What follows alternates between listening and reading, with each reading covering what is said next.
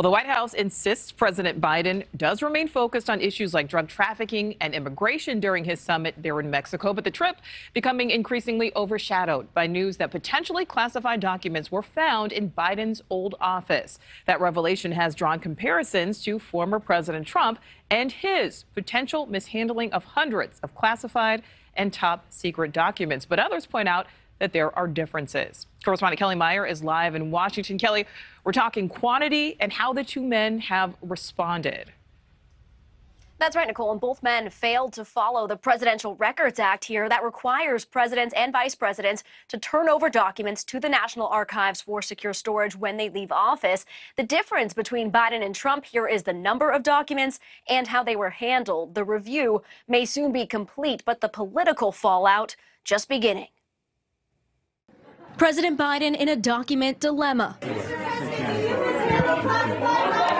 Today, the president facing questions from reporters during a photo op in Mexico after the White House said a dozen or so documents with classified markings were discovered inside his Washington, D.C. office at the Penn Biden Center, all stemming from his time as vice president. When Vice President Biden left office, it looks like he took classified documents with him, and he was very critical of President Trump. Republicans quickly comparing the discovery to the August search of former President Trump's Mar-a-Lago home, when hundreds of top secret documents were seized by FBI agents. I had a small number of boxes in storage at Mar-a-Lago guarded by Secret Service and my people and everybody. I mean, it's safe. At the time, Biden called Trump's decision to keep those records, quote, irresponsible. Today, former President Trump writing on Truth Social, quote, why didn't the Justice Department announce the highly classified documents found in the Biden office before the election? The Biden documents were found November 2nd, just 6 days before the midterm election.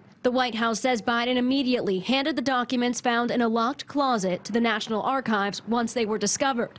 Attorney General Merrick Garland has asked U.S. Attorney John Lausch to investigate. We need to have an investigation further, but there's no evidence of any type of obstruction, of delays, of hiding of documents. National security lawyer Mark Zaid says from a legal standpoint, it's impossible to compare the two cases between Biden and Trump, saying that Trump intentionally withheld the documents.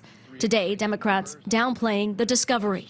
This is Republican hypocrisy at its finest. When the former president had 320 documents found at his personal residence, they said that, quote, that will not be a priority. The attorney leading the review is one of the few U.S. attorneys to be held over from the Trump administration, and we may have the results of that review very soon. Nicole.